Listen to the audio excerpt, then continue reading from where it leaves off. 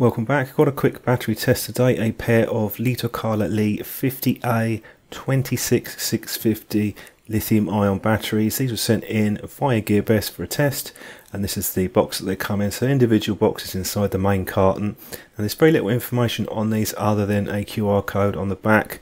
So other than the voltage of the cell and the stated capacity, we don't actually know much information about it. I did dig around, couldn't find much on it.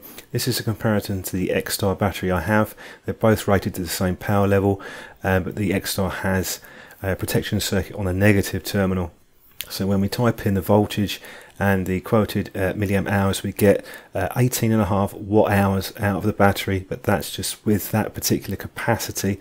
So once we factor in the actual capacity, 5445 and 5461, discharge test at half an amp, we're getting close to 20 watt hours out of this particular battery. Just remember, it's unprotected, whereas some cells are protected.